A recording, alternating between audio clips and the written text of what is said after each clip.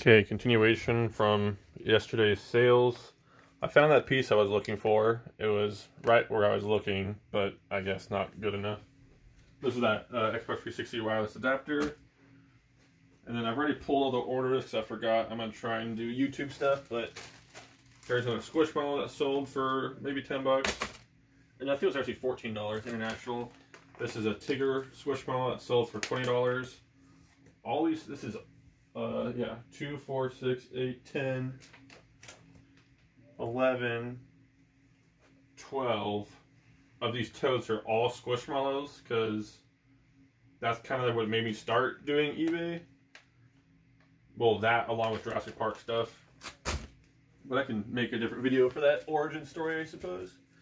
This is a Bakugan toy. This sold for $25. I've had these for at least listed for a year plus. I used to sell them, you know. The diamond ones are worth a lot, so if you can find the diamonds, make sure you check on them. I used to buy the diamonds. I would price match with Walmart. And Walmart at the time, this is Black Friday, I think a year and a half ago, or almost a year ago today, or coming up. But they would, Black Friday listed them for $2 or $1. And I would go to all the other retail stores around my area, and they would price match to those. So I bought like 18 or 19 of these diamond labeled Bakugan toys at the time, and I'd sell them for $100, and I sold like 8 or 9 that way. Then they slowly trickled down. Maybe average they all sold for probably like 48, which is just insane. $1 to $19 into 48 times that, so almost $1,000. This is another Jurassic Park toy. I kind of went crazy buying Jurassic Park toys at one point because I'm really into dinosaurs. Oh, what's that, buddy? Smell? Wow. And went crazy into buying dinosaurs, so whenever I needed a Jurassic Park Jurassic Park toy would pop up, I would buy it because I'm like, oh, I've never seen that one before. But I kind of held back now. I'm now kind of being more strict. This is a DreamWorks Dragons thing. This sold for $35, free shipping. I've had this listed forever. I've been going through my stores and watching other people's content, and like really inspired me to, well, let alone make content myself, because I think there's a kind of a twist that I do, which I'll get into tomorrow when we're doing a delivery. We also buy and sell and refinish old antique furniture, and we get it for theoretically $0, ideally, or we're paid to take it, or we buy it for less than $100 typically.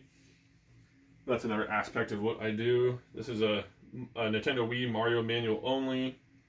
That sold for 10 bucks, free shipping. Another little Yu-Gi-Oh card right here sold from the collection buy for 2 bucks. And then over there behind the camera is, I guess I'm gonna show you. It's whatever. So I guess you just come with me. Oh, we're cleaning each other. And if you turn around, this is kind of my crapshoot of a setup at the moment, but it's working. But this is how all my cards are listed. These 3 rows are strictly Pokemon. This row is all Yu-Gi-Oh! This row, these like sleeved ones are all the holo cards, And then back here is base set cards. And then this is where I originally started. I originally had this whole thing full. And this was the card that sold for $27. This is a Lava Golem from Feral Guardian, I believe. Yeah, Pharaonic Guardian. So, yeah, I guess I can do kind of a video on how I do all that stuff. That's more Nintendo stuff, and I guess a sneak peek at my Nintendos. So, sweet.